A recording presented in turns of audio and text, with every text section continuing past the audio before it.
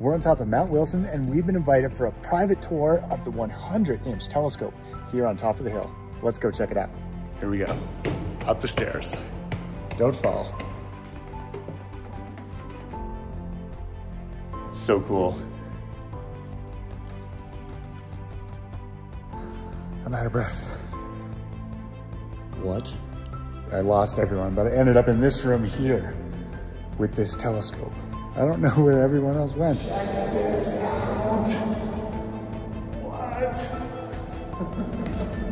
Unfortunately, it's daytime and there won't be anything to see and the dome is closed, but this is so cool. Here's the eyepiece. We backtrack. We've got actually about 45-degree diagonal here.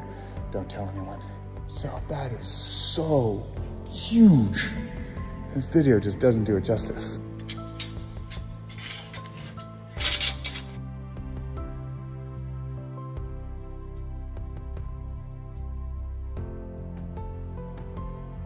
Oh, we can see through the bottom of the mirror.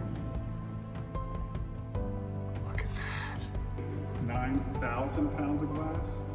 Using Henrietta Swan-Leavitt's method of measuring distance, he was able to prove that that galaxy is a galaxy outside the Milky Way. Einstein came up here because he wanted to see the telescope that discovered that the universe was expanding. And one of them pushed this button over here. It's not moving at all. You're moving. This is so weird. We are moving because the entire building is rotating around the telescope. We don't feel like we're moving, but we are. We're going back. We're going back. Sunshine Nate, thank you so much, Giovanni. This has been incredible. Of course. Back inside.